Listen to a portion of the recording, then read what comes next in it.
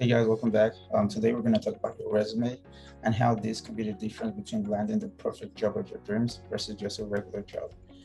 This is mostly for the software developer slash software engineer space, but to be honest, this resume advice could apply to whatever field you're in or whatever field you want to go into. So without further ado, let's jump right into it. So basically, let's start off with from the top. Okay, so I have a rule of thumb, and that is if you have less than 10 years of experience, your resume should be less. It should be only one page or less. Okay. If you have less than 10 years of experience, one page. Over 10 years, you can make multiple pages.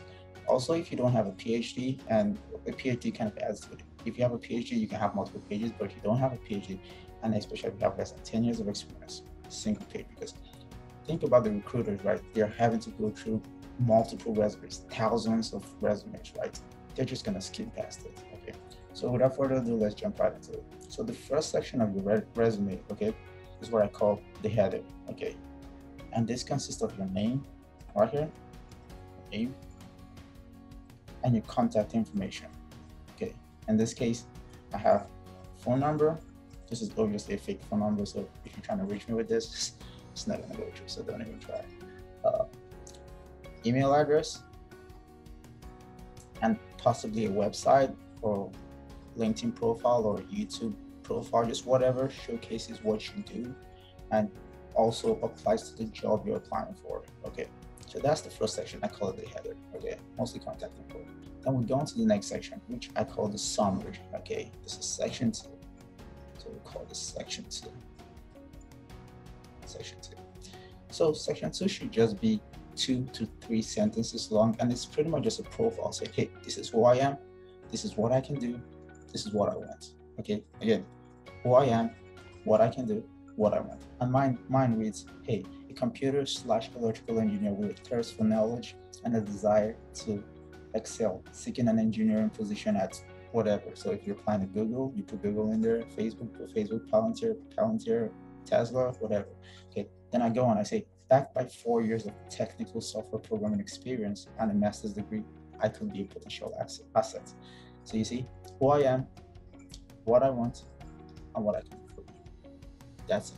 Then we go on to the next section. The next section is what I call work experience, obviously. In this case, I decided to put the word engineering just to be more specific, but it's just work experience. And you want to start from most recent or most relevant first and then go down. It should obviously be in chronological order. Okay, I like most recent. So currently I'm a senior software engineer with Intel. Like I said, I put the role, team name, okay, and also the date and location. This is because most companies know you might want to relocate and they have to plan accordingly. Okay, so hey, I started this job in May and I'm still working there right now. And it's okay if you're not currently employed, and then you're gonna have to put in your previous experience. But again, it has to be relevant to the job you're applying for, and it has to be in chronological order. Okay.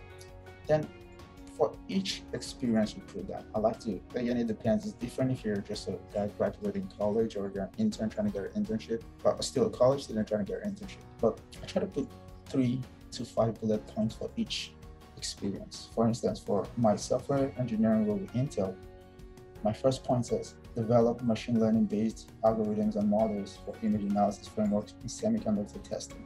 Okay, and you always want to make sure the keywords stand out. This keyword in this point is machine learning. I'm letting them know I have some experience with machine learning and algorithms. I'm also letting them know I have some image analysis work experience. Okay, and I also work with semiconductors, right, and testing. Okay. The next bullet point said debug and triage software bugs in Python and C++. I'm letting them know, hey, I can debug. I've used Python and C#, I'm sorry, not C++.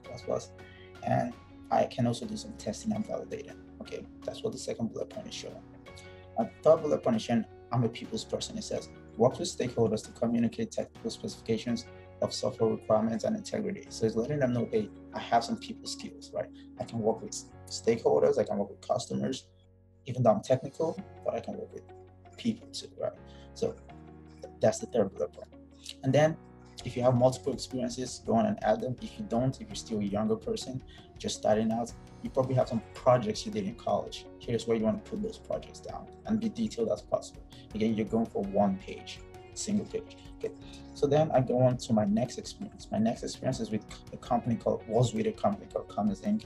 I worked there from August of 2017, so right after I graduated college with my master's, till April of 2021. Okay, I stayed there, and I stayed the location of where it was. To be honest, you don't really have to stay the location because it doesn't matter. You're not there right now, but it helps.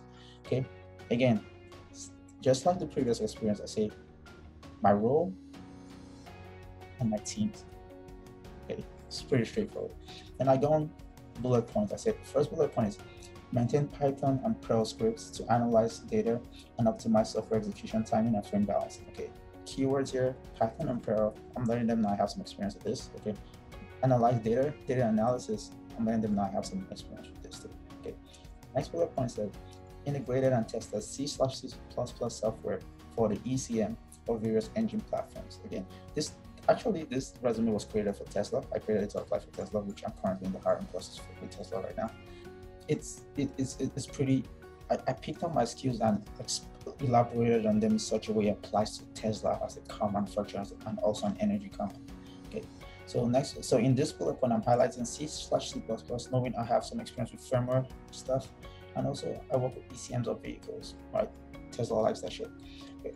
So I go on and I say, hey, I developed and tested algorithms to ensure efficient memory optimization and for various memory regions like flash, cache, blah, blah, blah. Just telling them, hey, I can develop and test algorithms. And the last one is just, hey, I can prepare tests and run tests if you guys need me to do that. You know, that's all I'm saying. Then I go on to my internship, which is my previous experience, okay? Still with the same company. Again, I'm not gonna read out the bullet points, but I'm just gonna quickly say, hey, I'm telling them I have experience with HTML and JavaScript. I'm telling them, hey, I also work on creating some help documents for the company, which I was an intern, so it's not the biggest or most significant role, to be honest. So I go and say, hey, I have experience with coding and automation of tasks in Visual Basic and Visual VBA. I think it's Visual Basic application. It's been a while since I used it, but in VBA, I can automate tasks with macros and stuff in VBA. And also, companies like this last one. Hey, I've dealt with source control, okay, and with version control and source code management using Git. Git is the most common one, but some companies I've worked with have used IBM, Rational Clear Case, and PTC Integrity. So, you know, but I'm just letting them know, hey, I know how source control works when it comes to coding. Then I go on to my master's, okay. I talk about my master's degree and my research. If you have research, you want to list your research. So I tell them, hey, keywords in my first bullet point is machine learning, okay, based on algorithms, okay, and state of charge, state of health, okay. Again, like I said, this was specifically written for Tesla. Tesla deals with a lot of batteries, as you can tell. State of charge, state of health sounds really sexy with Tesla, okay? Which is why I'm currently in the process for that. Okay. And I go on to talk about some other optimization algorithms I use in grad school for my research and my thesis. Talk about ant colony, particle swarm, fuzzy logic, neural networks. We all know Tesla loves this shit. So you want to structure your resume like this. Again, we go on and I say, hey, I developed and simulated various battery models to account for temperature variations and other parametric uncertainties. Again, it's just more adding more sugar, adding more sweets, so Tesla can buy on the sweets. Then, once you're done with your work experience / projects, you want to talk about your education. Okay.